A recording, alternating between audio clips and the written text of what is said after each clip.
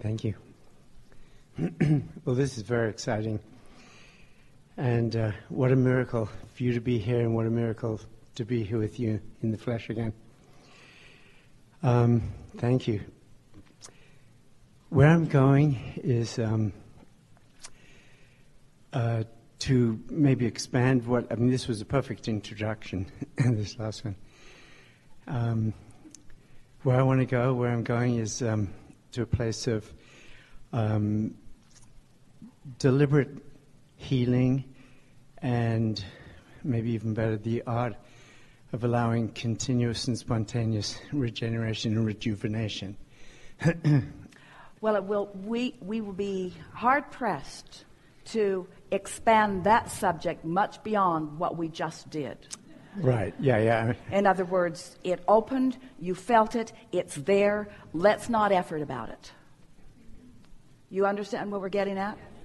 In other words, there's just no point in making something, because then we cross the line. Then we act like there's something serious going on here, and there isn't. You good with that? Totally good with that. We're so glad you're good with that. Oh.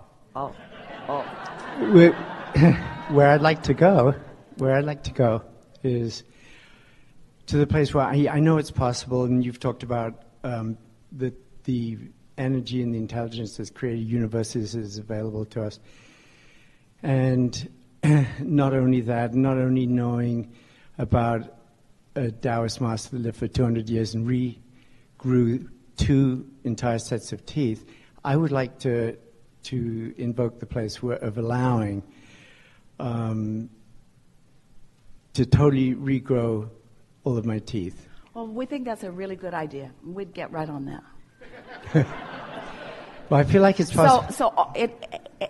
Everything, if this time-space reality has the wherewithal to produce a desire within you, it has the wherewithal to give you the full-fledged manifested version of it. So what is required is a desire and a belief, an absolute knowing in that, you see. And so, but what we notice as we visit with people about that is that just the idea of regrowing teeth puts your attention upon the teeth that are not there. And that's the rub about everything. That's the rub about finding a mate. That's the rub about, we will find something that is more universally acceptable. That is the challenge that many people have about finding a house that they want to live in, or affording a house that they want to live in. In other words, the thing that gets in the way is so much awareness of what is, that what is dominates the vibration and keeps recreating what is. So it requires a suspension of attention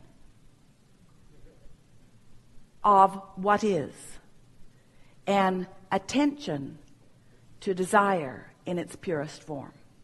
And that's why we encourage you to let it be a mood building experience rather than a thought directing experience. It'll be easier to do that. So if you get to the heart of what you want and why you want it, and focus upon the why of it rather than upon the specifics of it, you're more likely to deactivate the unwanted vibration and activate the wanted vibration.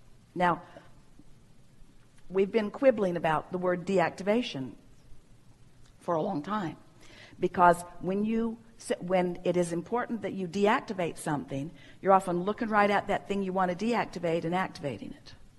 So it's about focusing so completely upon what you want that the absence of what you want is no longer active in your vibration.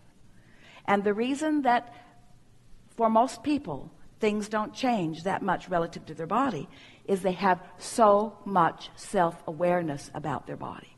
Now, you can shift this. As you let your self-awareness be about your mood instead about the wrinkles under your eyes, if you let your self-awareness be about your mood rather than the amount of money that's actually in your bank account, if you will become mood-based rather than fact-based, the facts will change. Really good. That's as far as we want to go on that. Okay. Really good. Thank you. Yeah.